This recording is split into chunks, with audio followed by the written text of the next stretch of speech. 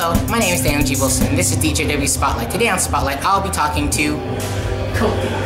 Yeah, what's up? Well, one half of Coke. Hey, interesting. So, tell me, Sebastian, I stumbled upon Coke by accident, actually, looking through the interwebs. I was very pleased with what I saw.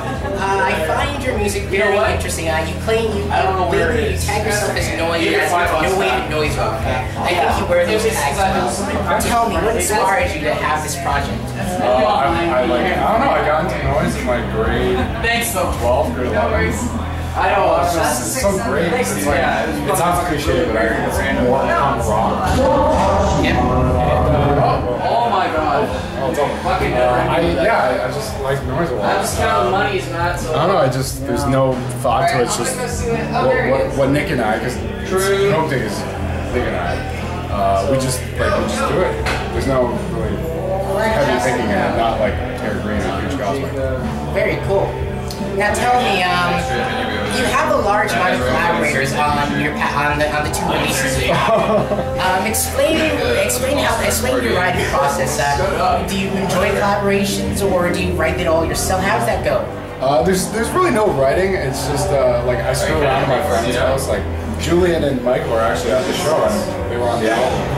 And it was just like was like, hey, let's make noise. They're like, oh, what's up? And I was like, oh, you just wank around on the fucking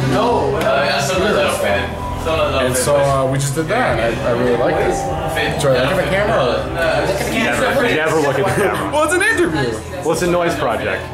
What's the It's supposed to be shrouded in mystery. No, there's no fucking supremacy in that noise. Watch the language. Sebastian, I do have to ask you as well. So you're also the enforcer for Terry Green. Explain how you got that job. Oh, that's a funny story. At Lewis's house show last summer, I came.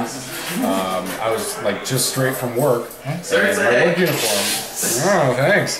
My work uniform was just like a polo shirt and khakis, and actually those shoes. And then it just took from there to it kind of looked silly, and I popped the collar, and Lewis had some sunglasses, and I wore those, and people seemed to like it. Very cool. Yeah. Well, I must say, add a certain level of toughness to the campaigns, I must say. With all the chaos that happens, it's nice to have someone who stands firm. Thanks. Well, I look forward to seeing what Coke Dig has next to offer the world. I hope to make more stuff. Cool. And thank you for the interview. No problem. Thanks for having Do you have me. any last words for the people? Keep on rocking in the free world. Thank you, Sebastian. Thanks.